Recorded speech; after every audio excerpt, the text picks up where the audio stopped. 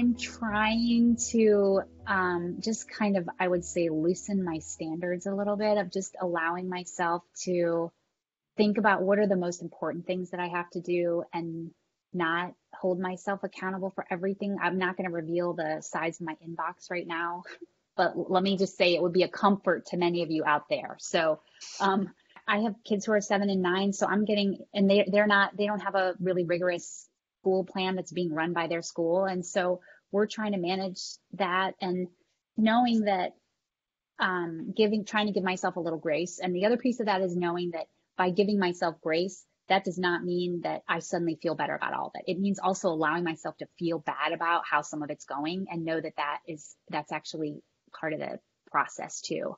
And for me, actually defining the end of the day has been something that I've struggled with. And so doing that, stopping the phone, stopping looking at emails, not answering Slacks, those boundaries are blurred and you really need to define those.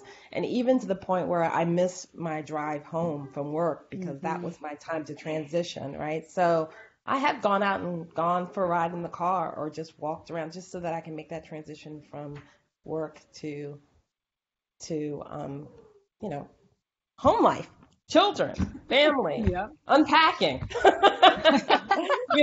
all of those things, selling my other house, so there is a life beyond work, and that's the bottom line. We just have to remember that, COVID will go away, our family will still be there, but we need to make sure we're giving them the attention they need throughout this process of working at home.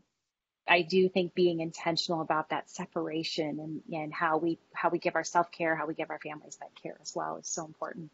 So yeah, and we had stuff our like this. spring.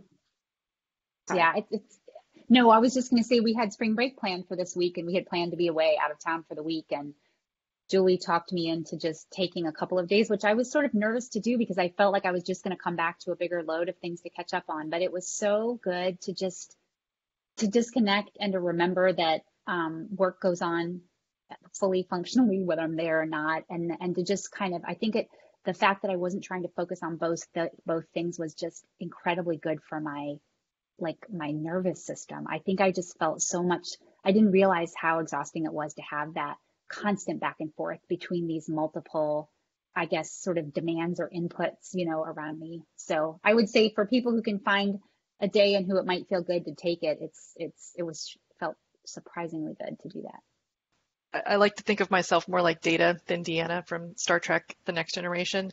And so to be able to acknowledge and give myself permission to not be okay, it's okay to not be okay, is a really important thing to remind myself of, because I tend to be stoic and analytical, and I'm a human and I do have emotions, and being able to acknowledge that and to not be okay, and to have my family know that things will be okay, but right now it's not good, has been therapeutic for me, and I'm growing in that way. So I'm happy to come out on the other end stronger and a well-rounded person.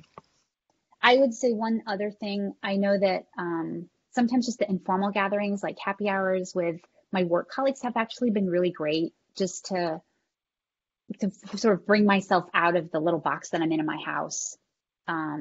And what I'm working on now that I feel like is helping me as an actual strategy is I'm trying to just get a little bit better with a routine. I haven't really established what a routine looks like at home, and figuring out what I can do for myself a little bit before I start work, and how I create the end of my day in some way before I dive in with my family and all of those things. So those are a couple of things I'm trying at the moment.